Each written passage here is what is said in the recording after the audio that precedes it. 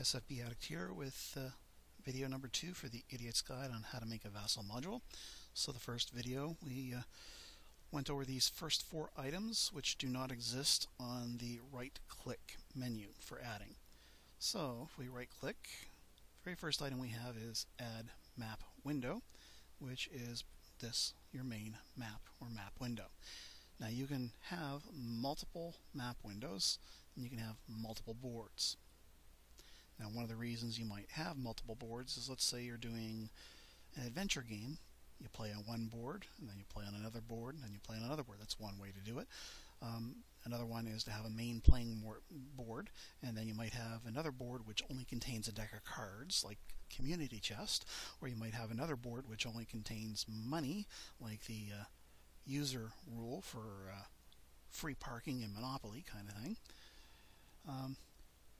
Now if I take a quick look here at my Starfleet Battles module and I come up to my main map and open it up, you'll see that I've got multiple boards.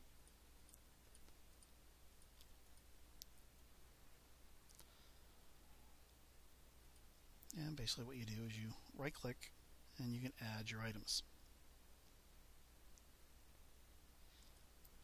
Okay, so let's start with the very first item, Add Overview Window. Now what this does is it gives you a very small window that gives you an overview of your entire map. So if you have a really huge map that can't all fit on the screen at once, this is how you take a quick look at that big map as a small little square. So that's why you've got a scale factor here of 0.19. You can of course change the scale factor. And of course this is what you do for the label of the button, or the button text, or the mouse over I should say. And then you can use an icon or use the default icon or no icon at all. And then of course you've got a hotkey which you can toggle on your keyboard to open and close that window. Simple enough. Now your game piece palette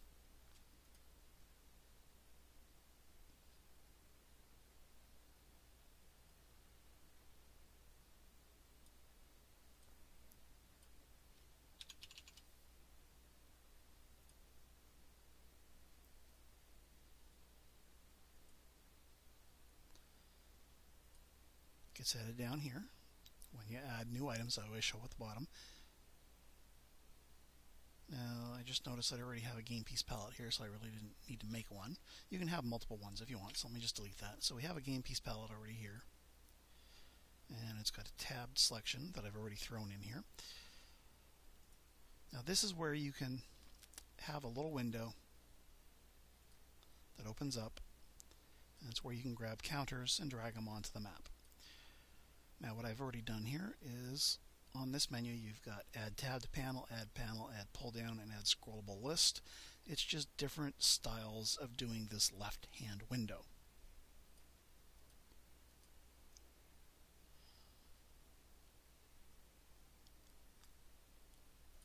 And you can of course nest them. So I've got a tabbed panel here, and a tabbed panel here, and a tabbed panel here, which is how you get these multiple options across the top. So if I were to take this single piece, copy it, paste it, and paste it, as I click on each one, you'll see I have those available. So basically this will contain your little graphic counters. So let me just quickly delete those. So that was a tabbed panel. You can do a pull down menu.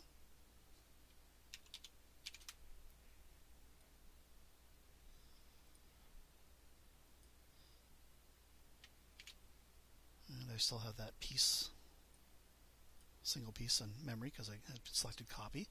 And you'll notice that when you open it, this is the annoying thing about Vassal, is these slider windows often open up incredibly minimized, and it'll look like nothing has happened when you toggle the piece. So whenever you click on something like that, you got to pay close attention to see if something opens minimized. You may have to drag it open. So here's the drop-down menu. It has only got the one item so far, the 00 image graphic for the counter. I could make a new piece. Let's do that. So let's add a single piece, and I'm going to double click it, and that one's 0, 0, so I'm going to call this 0, 1. And I've got some images here.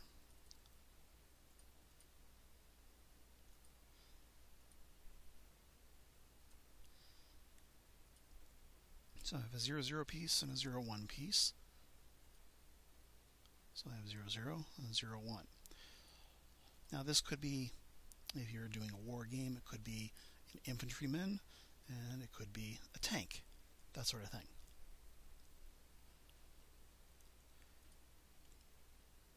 Now, in the game piece palette, you basically got those options of style of selector, scrollable list, pull down panel, or tabbed panel, and then you've got add single piece, add multiple piece. That's it. And then you've got your imported class, which we're ignoring because we're not Java programmers. So add single piece and add multiple piece. Well, the add multiple piece is just a way of defining a bunch of them all at the same time. Edit the template, and it gives you the traits that you put into the current traits for the piece. And it's pretty much the same thing as the single piece, where you've got the available traits and the current traits. Now all these traits, I'm going to do a separate video for this entire selection. So that's all we really need to cover right now for the game piece palette. Now the game piece palette is similar.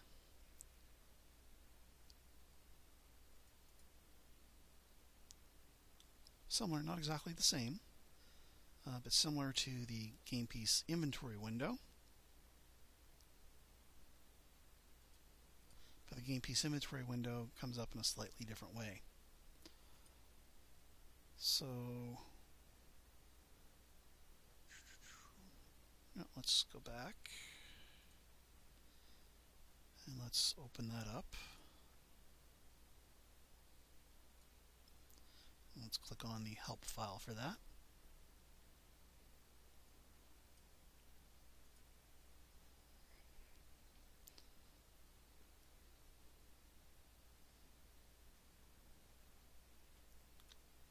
So what it does is it gives you a window like this.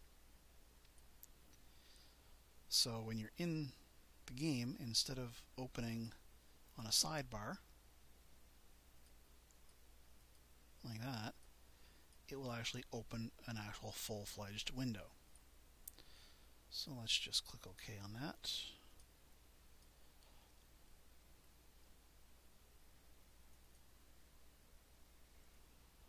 And let's just add anything here.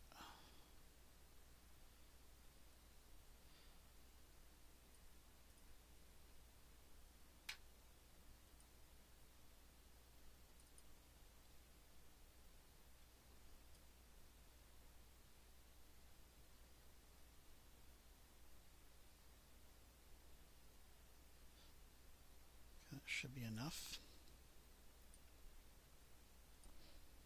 Okay, now I did say it's similar but not the same. Now what it does is that when you have a bunch of pieces on the map, and let's see if I can do this as a new game without a map. There we go. It gives you that pop-up window, and I'm not sure I'm going to be able to drag this down. Yep, there we go. And if I refresh, there we go.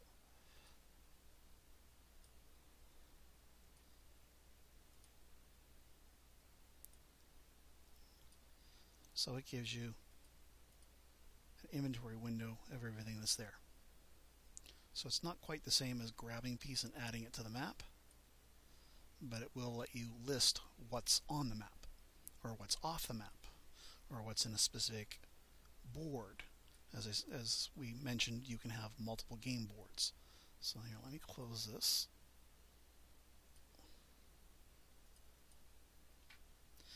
So back here, if we have 3 game boards, you can have an inventory list for each specific board.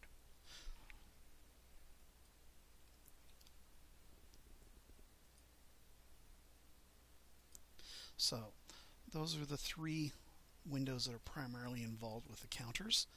So you had your game piece image definition. You then had your game piece palette. and then you've got an inventory window listing.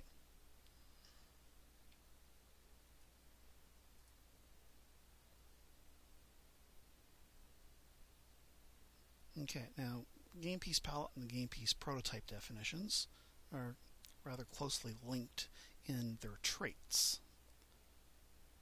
So we have game piece prototype definitions.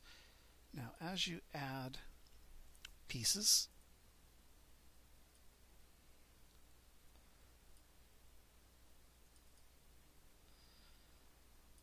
so this is a couple of the pieces we've added earlier, 0, 0, and 0, 1.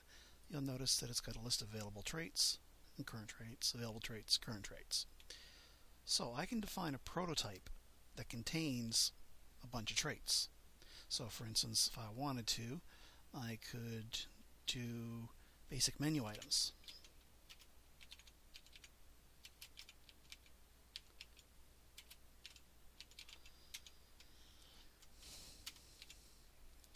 So if I want every piece that has this prototype to be able to be deleted, removed from the map, I can add delete. If I want to be able to make a copy of that piece, I can add clone. If I want to be able to label that piece, I can add text label. If I want to be able to rotate every piece, I can add that, but let's leave that off here for now. And let's see, let's be able to make every piece invisible. And let's add the ability to mask.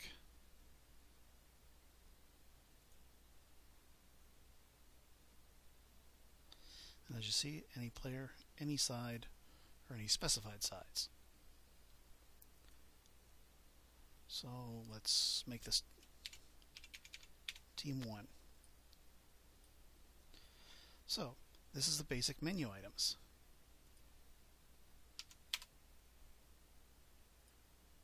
So in here, on my 0, 0 piece, I can say add a prototype, and I can say basic menu items.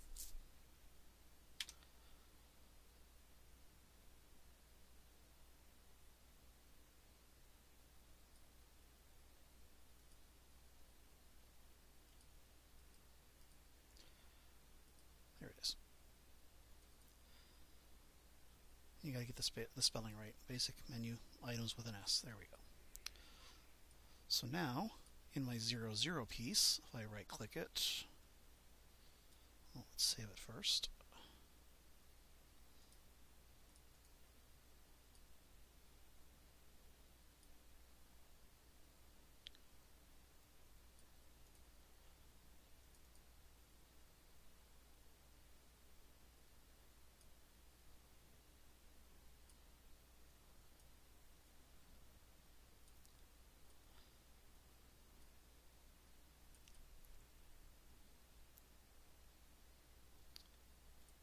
I don't think I had that as a small m. Let me check that.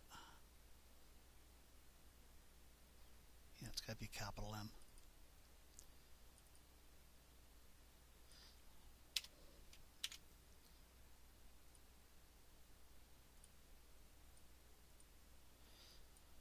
So this item has no way to delete it, but this one does. So since this one I had mistyped the menu with a small m instead of a capital M, when I right click I get nothing. This, on the other hand, if I right click, I get the invisible, clone, and delete. So I can delete this item, but I can't delete that item. So the only way to get rid of this item is to close the game.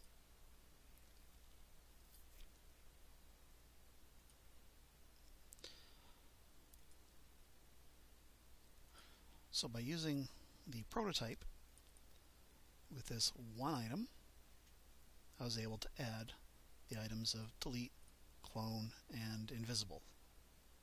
And I thought I also had the ability to mask.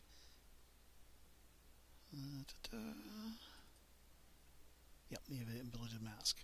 But mask isn't showing up, and that's because we didn't define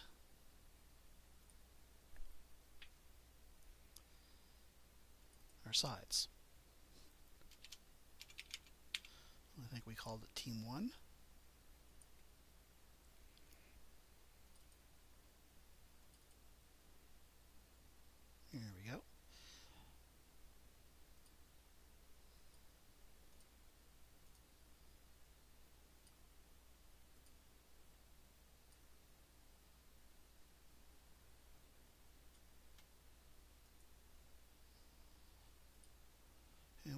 filled in the rest of the masking. So once we finish filling in masking, let's see. So we did the team. Okay, well, we really didn't do an image. Let's select 6. And we can just say plain, I guess, for now.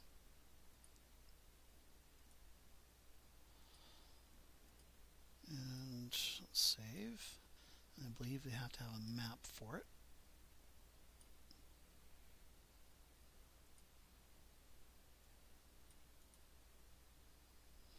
Now we're not on a side, so let's retire. Become Team 1. And now we have the option to mask.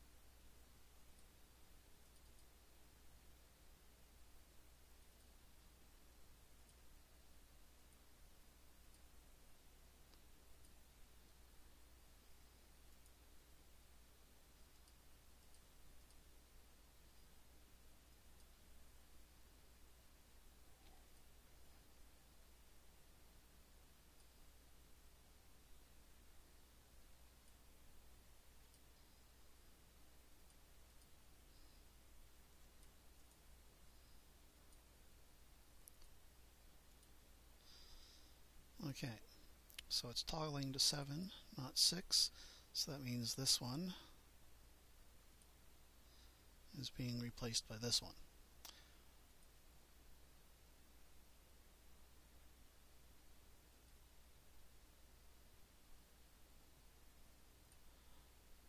Now I haven't really played with all the functions of mask, so there we go.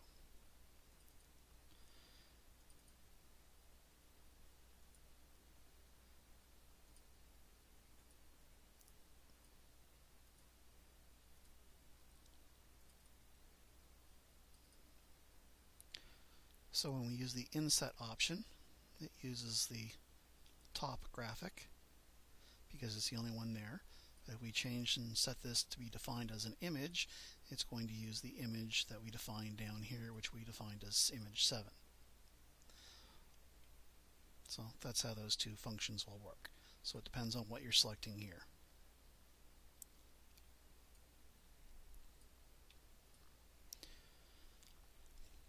Okay, so we were talking about definitions, or prototype definitions.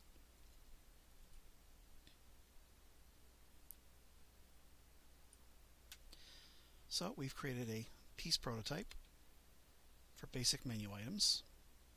We could create another one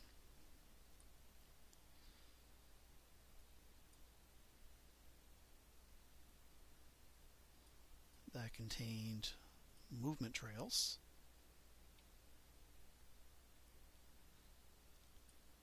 Or we could do one for an area of effect, or we could do the mark when moved.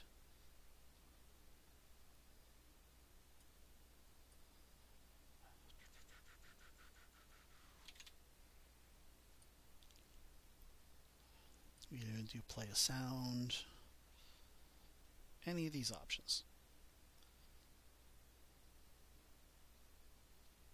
But for now we'll just do mark when moved, and we'll just call it moved.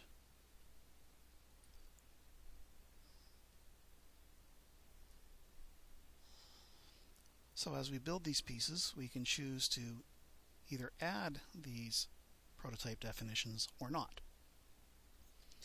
Now the supposed benefit of this is that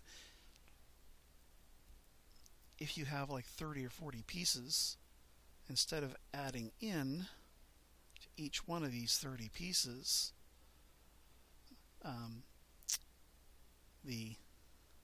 1, 2, 3, 4, 5 traits on each of those 30 items. We just add the one prototype to each of those 30 pieces. So it's supposed to speed things up. And you can also set these up as things like this prototype is going to be for all the traits that a starship should have. This next one is going to be for all the traits that a shuttlecraft should have. And the next one might be all the traits that a seeking weapon should have. So you can cluster those traits onto those definitions, and then let's say you do 5 definitions for each one of those prototypes. Instead of adding 5, and let's say you've got 3 definitions, so instead of doing 5 per, you're only doing, which would be 15 in total, you're only adding the 3 prototype definitions. So it's sort of like front loading all your traits into a prototype definition so that you can save your time when you're adding them to individual pieces later. So that's what your prototype definitions are about.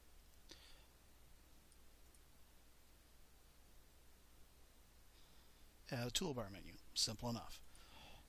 If I want a menu in here in the game window, this is how I make it. So if I want to make this dice roller,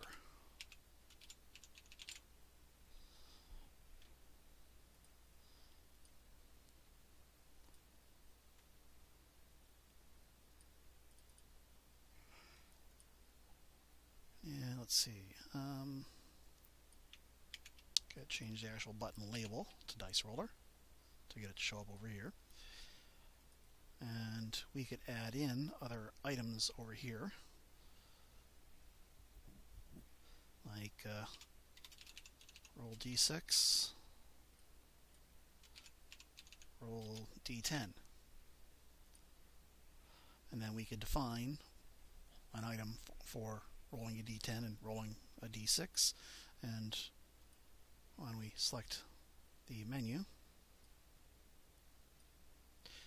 there's nothing here now because we haven't defined it, but if we were to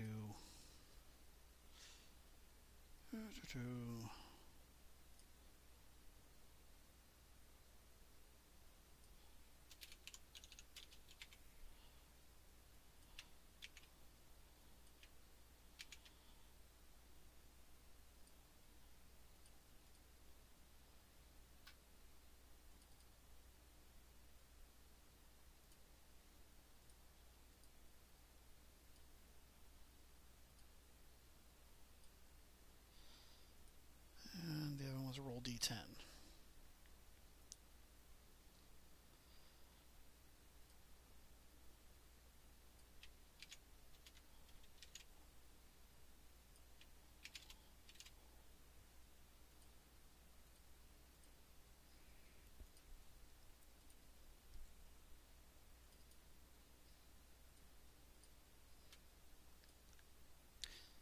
So when I click the button, I get the choice of 2 other options. So I could have like 15 or 30 entries in here in one great big long list, and that's how you make the menus. So the add toolbar menu itself doesn't actually put anything in it, despite what you put in here, until those items are actually built with the exact same name. So this has to be proper capitalization and the exact spelling and etc. in both this little window and here for it to show up inside this dice roller window, which is this item right here. So that's how you build them.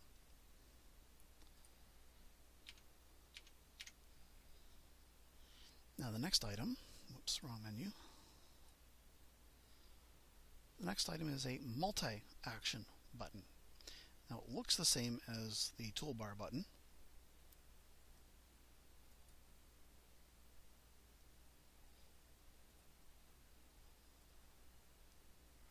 It looks like the only difference is the label, but there is a difference.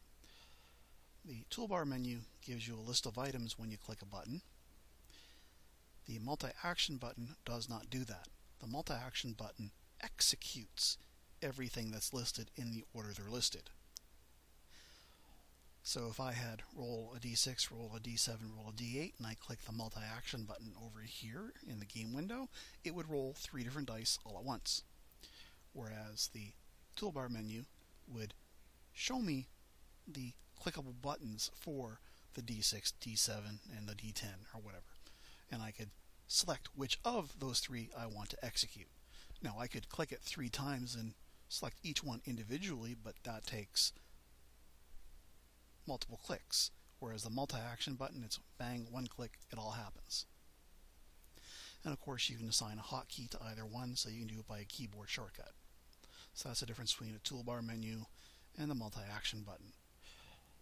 Now the toolbar menu itself can contain other toolbar menus.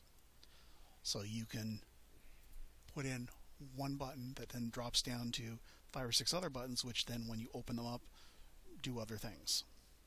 So I could create a toolbar menu that says dice, and then my first item could be d6 dice, the next item could be d10 dice, and the next item could be d20 dice. And then I could then subdivide that, so if I click on the dice and then the d6 menu, inside that menu I could then list roll 1d6, roll 2d6, roll 3d6, etc. So you can nest and make your menus.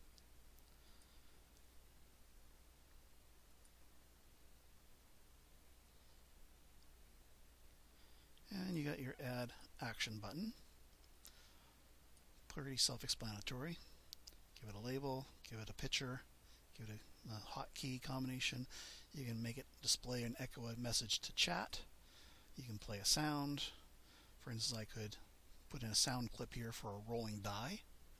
Now you notice this doesn't actually roll the die, it just executes the sound of the dice rolling. And then I could specify a hotkey that will get executed when I click this button to play the sound. So I could put in a key here that executes the command to roll a die. And then you could do a repeat action. So I could say roll a dice until that die equals the result of 5. And it'll keep executing that until that condition is met.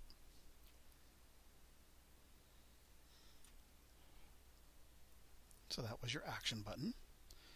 And then you got your actual die button, your dice button. This is where you would actually roll the dice. And of course you've got your hotkey here. Now this hotkey here is what actually executes the rolling of the dice.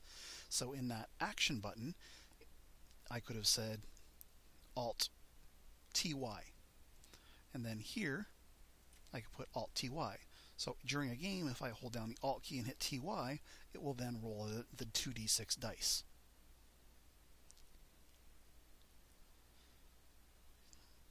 And you've got other options here for the number of dice, the number of sides per die. You can add a number to a die, add a number to the overall total, report the total. You can sort your results, etc. So that's your die. And then we get into add global key command or add startup global key command.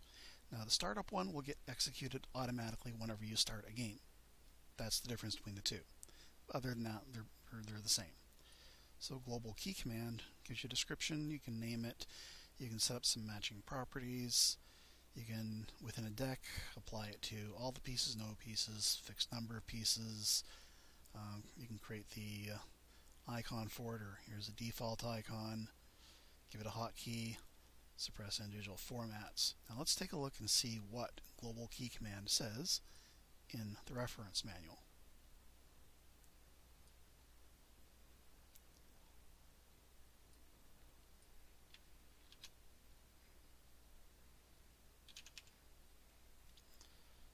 Okay, so startup global key command is an extension of global key command that fires automatically upon completion of the module load. So down here is your actual global key command. It adds a button to the map window toolbar. Hitting the button will select certain pieces from the map window and apply the same keyboard command to all of them simultaneously. And then it gives an example here of clear fired status. So one of the functions that you can build is something that toggles a piece to being fired or not fired. And let me pull over my ADB window. And I believe I have that on my counters.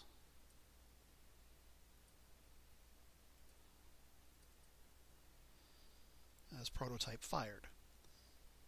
So if I go look at my prototypes,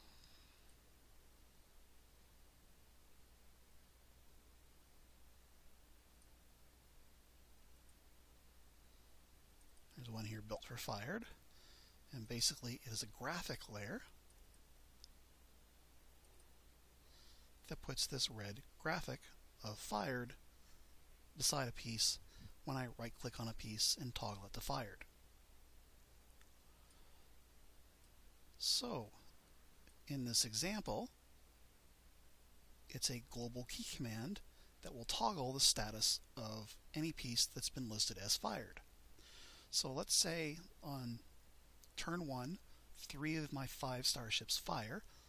Well, on turn 2, those 3 starships are still listed as fired, but they're now able to fire again because it's a new turn. So you would click this button and it would clear all 3 of those starships of their graphic that says they have fired, and they're now back to a status of not fired.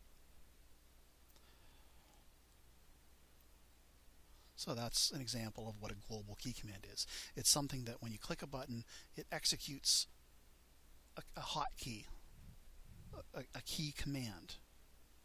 So here it would execute the command Alt-F. And in the building of that fired graphic, you would normally put in the increase level key of Alt-F. So anytime you hit Alt-F, it rotates between no image and the fired image being attached to the counter piece. And this literally matches it over to the right-hand side of the graphic.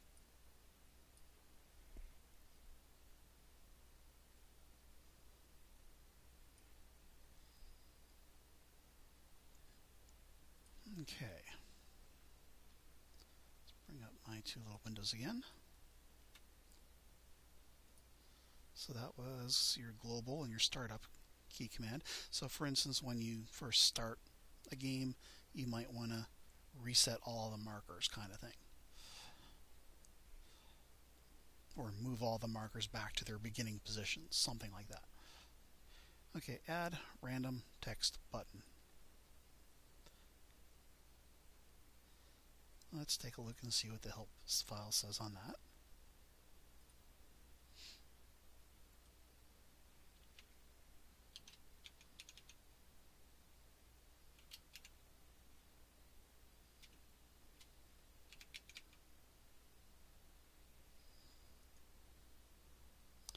So, random text button can be used to randomly select a text message from a list of defined messages.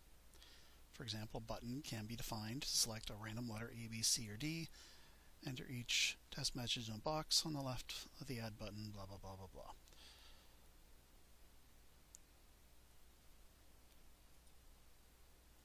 And of course, the example it gives here is it could be used to define dice with irregular numerical values, such as a 6-sided die with the values of 2, 3, 3, 4, 4, and 5.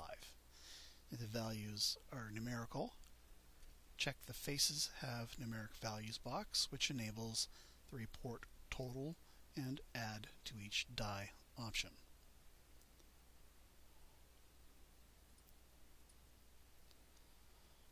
So you can give it a name.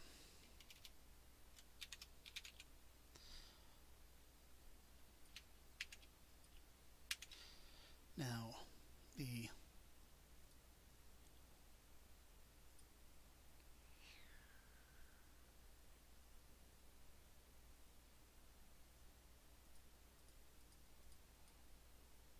buttons up here are getting a little bit convoluted. There we go. Just had to refresh that. Add random text. I'm going to call that name, I'm going to call that name 2 to show you what the difference is. So it says name 2 up here, but it says name down here. So that's the difference between your name and your button text. The button text is what shows up here, and your tooltip text is what shows up with your mouse over. Now you notice that I only put in name and name 2, I didn't touch this. So it filled in automatically. So here, it's sort of like creating a die roller, but not really meant for numbers, or it's meant for kind of irregular numbers. And this is that thing here that it was talking about in terms of add button and hit add button. That's this. It's saying use the field to the left. It's actually above the add button. Fill in, let's say we're doing add odd numbers.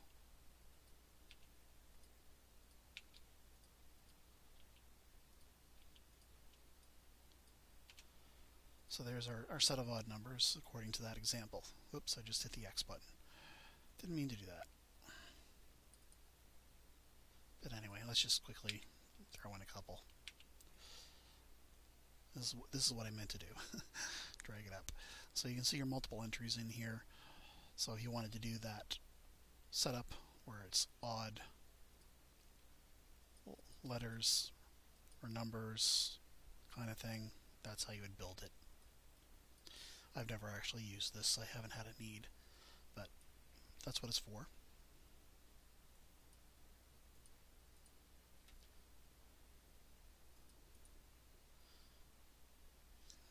So that was add random text button, add symbolic dice button. Now the first half of this is pretty standard stuff. A name, button text, tooltip,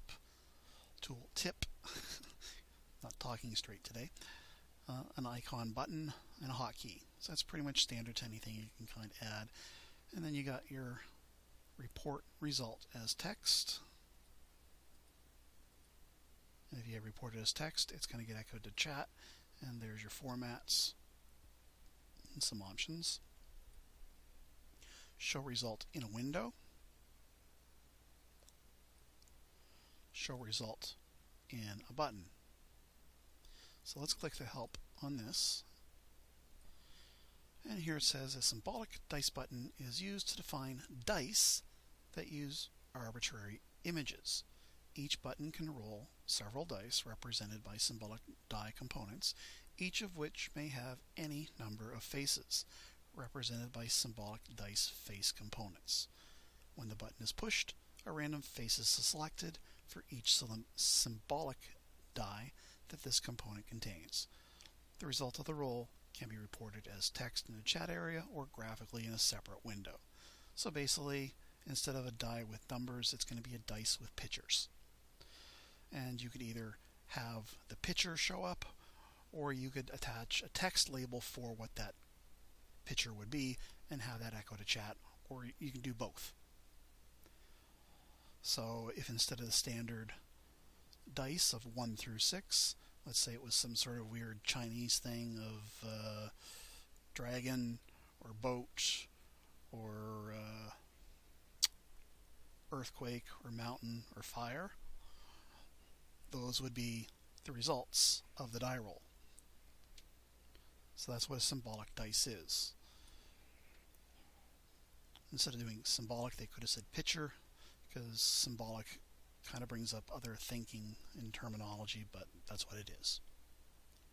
I've never had the need to use this either.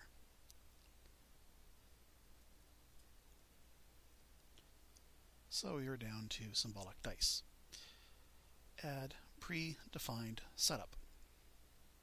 Now this is basically for save games.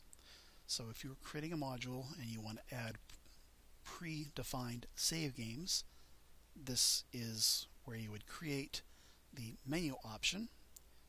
And let me bring over my ADB one. So here, whoops, wrong window. So here in the ADB Cadet one, we have scenarios. Now these are predefined setup. So when I click one of these buttons, it loads a save game. So once your module is built, you can go in, you can make those save games, and then you come back and you put in what the name of the save game is, and you can give it a name. So mine were like scenario 1, etc., blah blah blah, and use a predefined file.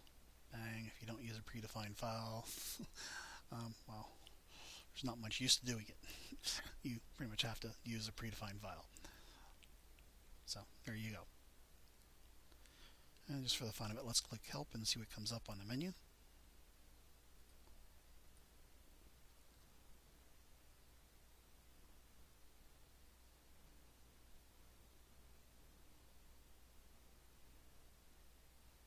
So predefined setup replaces the new game menu item with the file menu of the controls window with a new menu item that loads a save game that you specify in advance.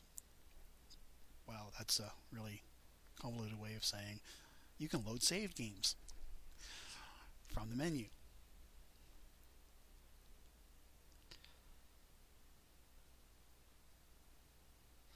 Now here's the Use predefined file.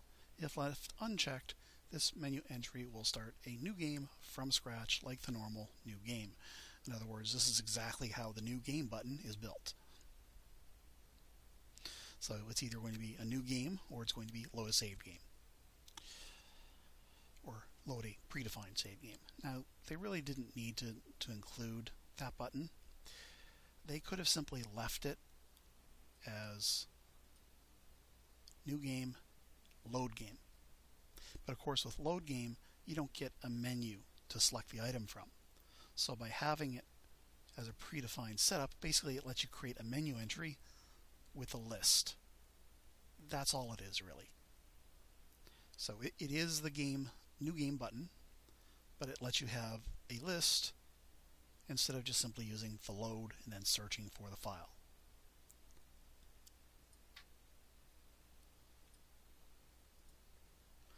Okay, so it's predefined setup. Now, add chart window menu. Again, the standard stuff of the name, the button text, the tooltip text, and what graphic you want to use, and then a hotkey. But what happens when you actually make it? Well, it gives you the options of adding a chart, adding an HTML chart, adding a tabbed panel, pull down, scrollable list, or adding a map.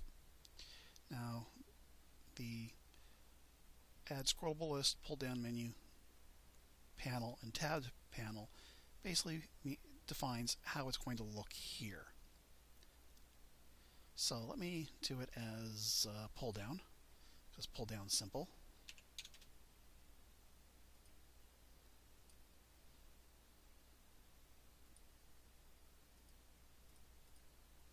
Now, you notice, remember how I said sometimes things will open up minimized and you won't even see them?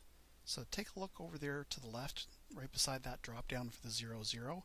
As I'm toggling this button, you'll see a very small sliver appear and disappear. Yeah, this thing right here. That's almost invisible. But anyway, we can click that, drag it over, and then grab the bottom and drag it down. So that's how it should be opening and closing. But of course, Vassal being Vassal, sometimes it's opened up at the absolute minimum. So basically it's a chart window where you can add a bunch of charts and you can have them selectable from here. So in here, in the pull down menu, I can now right click and I can say add a chart. So let's call it chart 1, and then you can grab a graphic of the chart. Let's just put in the entry. And let's do another one, add chart. Let's just give it a quick 2 without actually grabbing a graphic or anything. So now, in this drop down, I have the 1 or the 2 option. Now, instead of grabbing a graphical chart, let me just grab my good old numbers here. Primarily because they're right there at the very beginning of that file, or right at the beginning of that folder, and I don't have to go very far to grab them. So you can just imagine that these graphics are charts. So when I select 1, I get the 1 chart, and when I select 2, I get the 2 chart. And that's all it is. So that's what your chart window menu is. Now I didn't have to do a pull down menu at all. I could have just simply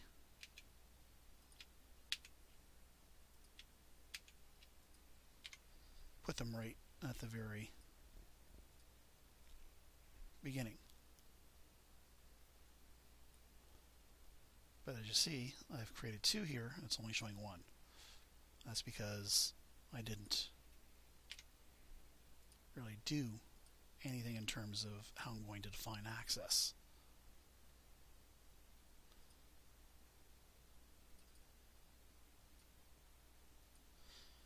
And sometimes you get odd behavior if you do things in a sloppy way like that and put them over top of one another. So I would literally have to delete that, I believe, and then re-add it.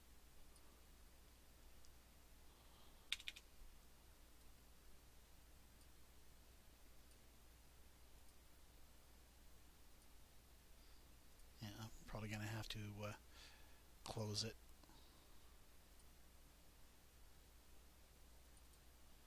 Just grab a 9 here, I guess. Yeah, now it's showing up.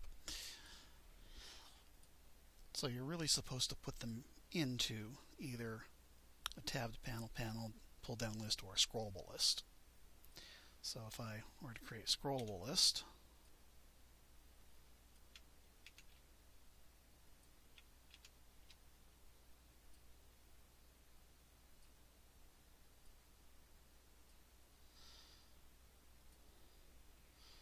so it's remembering my 9 from my previous one.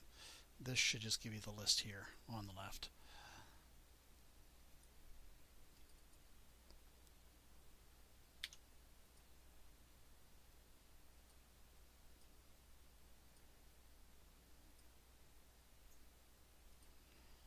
But anyway.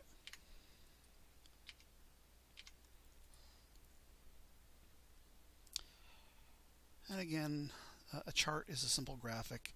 An HTML chart will let you load an HTML page with text and a graphic. And then you can add a map. And then you've got to define your map. And your maps, I guess, could be defined up in your main map. So let's see what happens if I change that to a 1. I've never actually used the map option before. So only imported class is the only thing there. And if I double click, I get properties, which is a label. But let's see.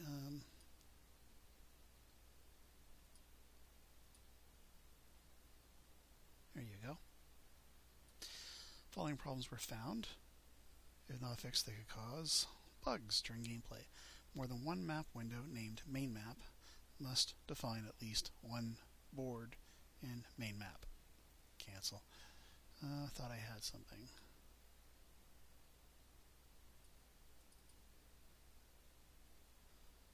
So let's do this.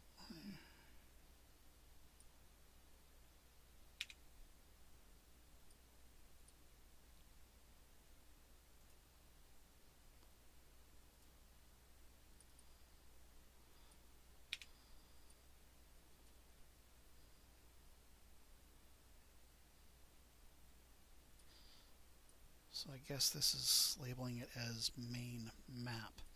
We're not seeing it because it's in ... Let's see.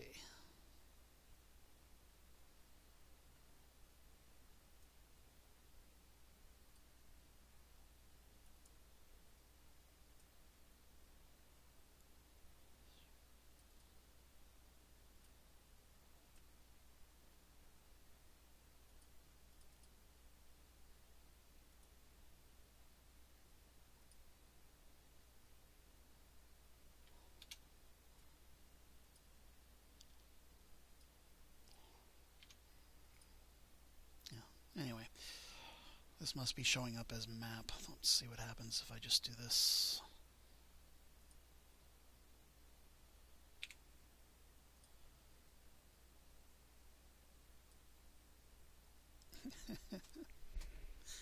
Kind of hard to get the dot dot dot showing. This is one thing I find annoying, is why it shortens this to dot dot dot kind of thing.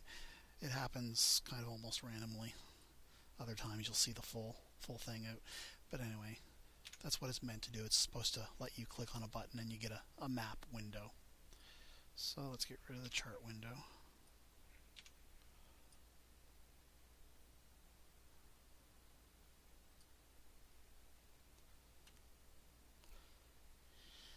Let's see.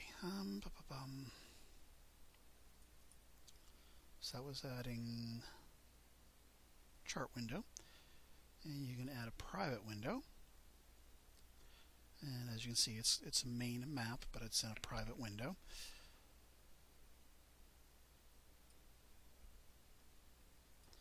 And when we add that, it basically gives us another main map as a private window. And you can define it as belonging to a side. So you make it invisible to everyone or visible to everybody. And you get a bunch of options, reporting options, etc. Now if we do the help on this, what it says in the help is a private window behaves like a normal map window but is designed as belonging to a particular side or sides. The owning sides must correspond to one or more of the sides defined in the definition of player sides. A private window may be hidden from all players or not, blah blah blah, the visible, playing, blah blah blah. Both mouse and keyboard events are ignored. A private window may designate another map window to automatically use the same boards as that other window. If left blank, then the private window will use its own set of boards. Other properties are the same as for ordinary map windows. So I guess on certain games you may want to have your own copy of the main playing map for planning and strategy of some sort, and that's what you would do. Okay, so let's get rid of the private map. Next one down is add a player hand. Belongs to side, visible to all players. Now you notice that this is pretty much the same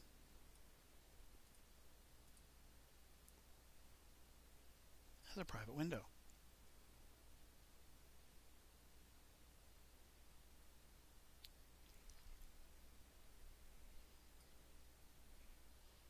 And if I look at this step by step, I don't actually see any difference. They seem to have the exact same options.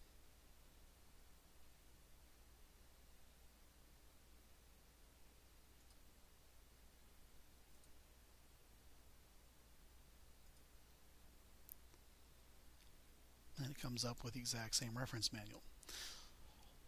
So I guess it's just a private window by another name.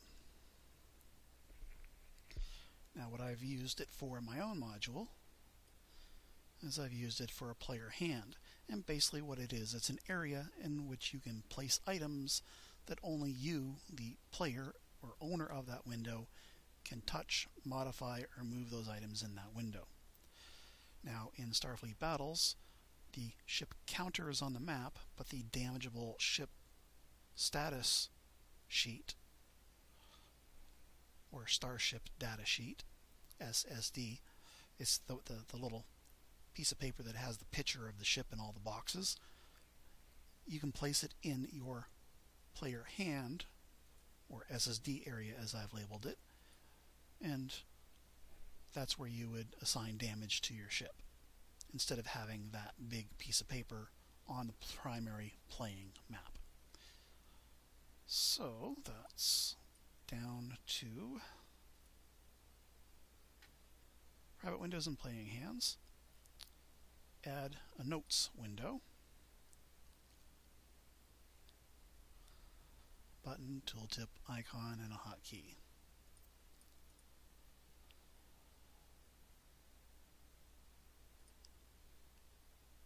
So if I go in here, and Oops. Let's do a start.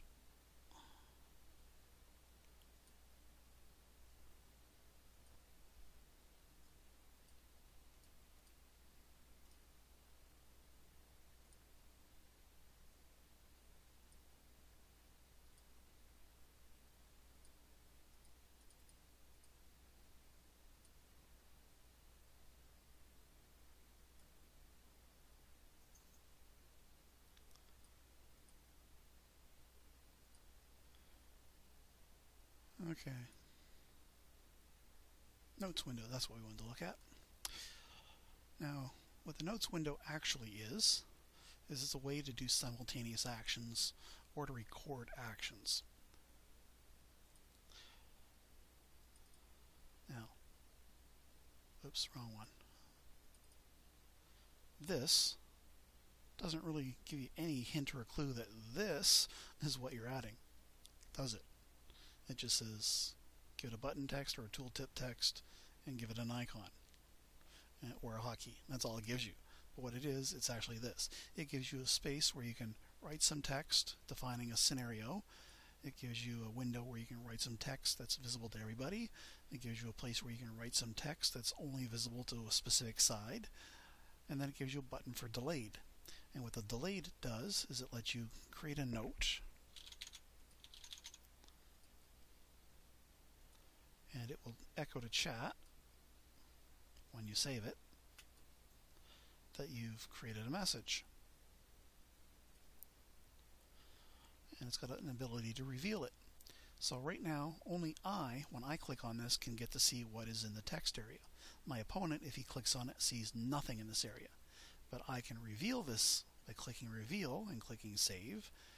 It doesn't reveal the content of it, but I can go back up to note, or my opponent can, I should say. They can then click on it and they can actually see the content. So as a player, whenever you go in here and click reveal, it's common courtesy to highlight this, copy it, and paste it into text so that your opponent doesn't have to click on the notes button and then on the delayed tab and then highlight the item to see it.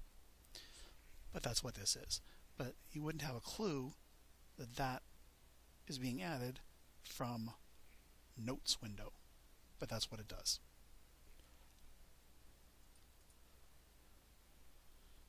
And then you have add imported class, which of course you have to know Java programming in order to use.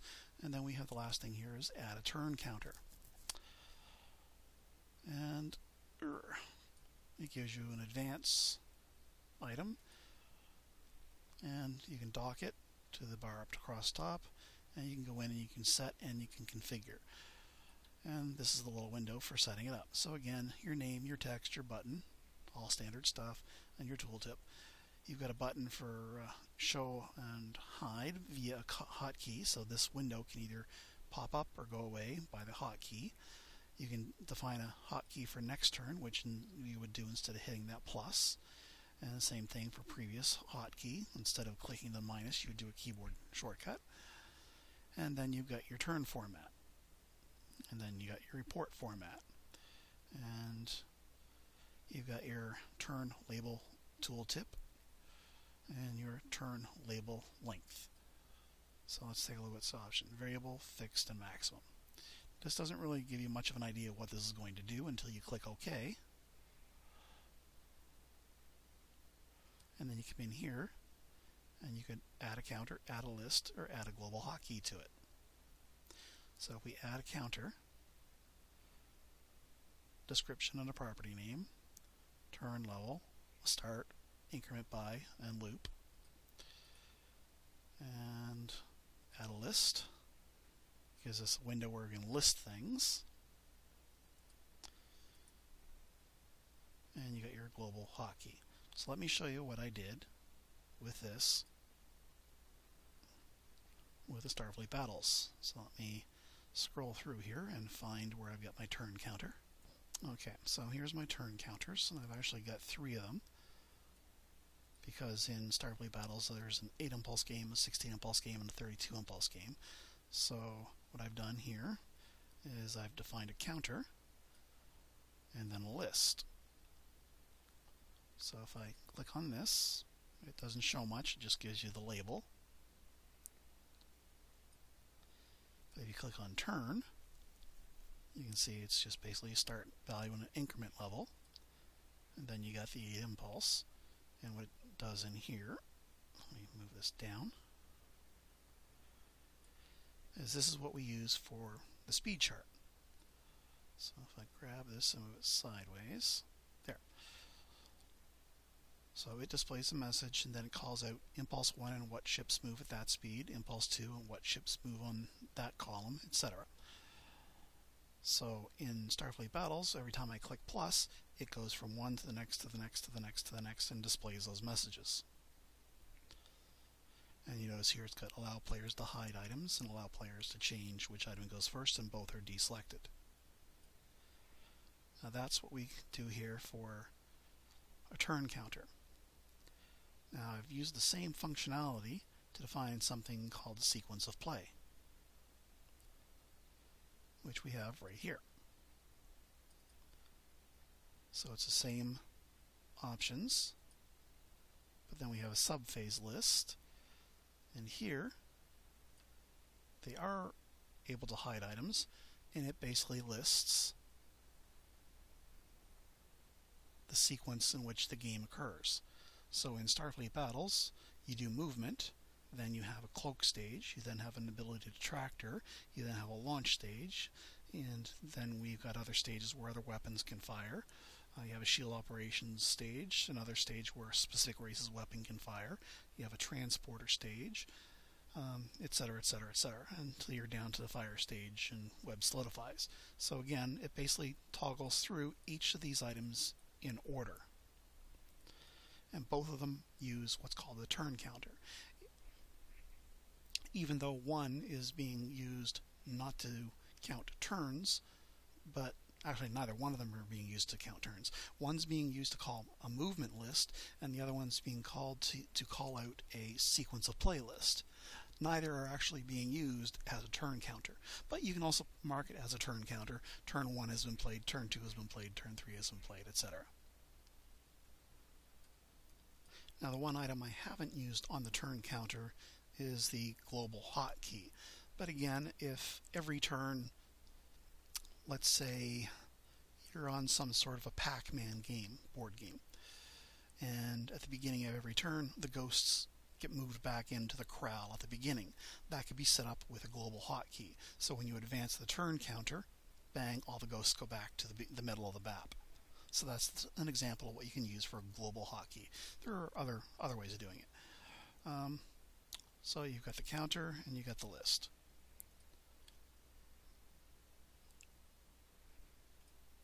Pretty easy to understand, and that's the end of the list of items for this very long video.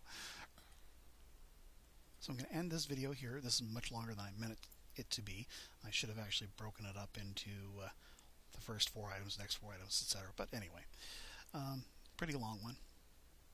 And for the next video, I'm going to go back and I'm going to look at the actual traits for the single pieces.